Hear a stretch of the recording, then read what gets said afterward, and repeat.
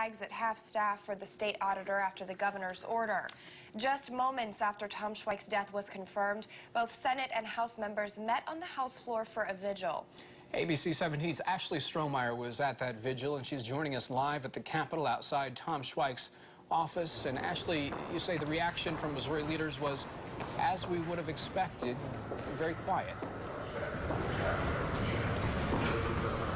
Daniel, I'm on the first floor of the state capitol and right in front of Tom Schweich's office, which is right there. And you are exactly right. The vigil was extremely quiet.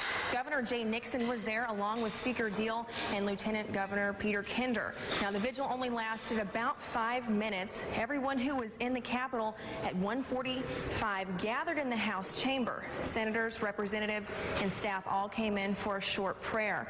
Now, keep in mind the prayer vigil took place about 5 minutes after it had been confirmed Auditor Schweich died from a self-inflicted gunshot wound.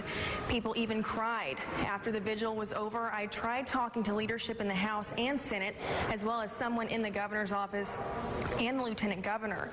They all declined to comment on camera, but several people sent a release commenting on Mr. Schweich's death. Along with the Speaker of the House, Senator Kurt Schaefer of Columbia said, quote, "I have known him for many years as a friend and a political associate. His dedication to fair and admirable public service will be sorely missed by his colleagues in the state of Missouri." Those words echoed by most here at the state capitol. Reporting live at the Capitol, Ashley Strohmeyer, ABC 17 News. Thank you, Ashley. Coming up on ABC 17 News at 6, we'll have crews live at the Capitol explaining what's next and who will fill the vacancy left by Tom Schweich's passing.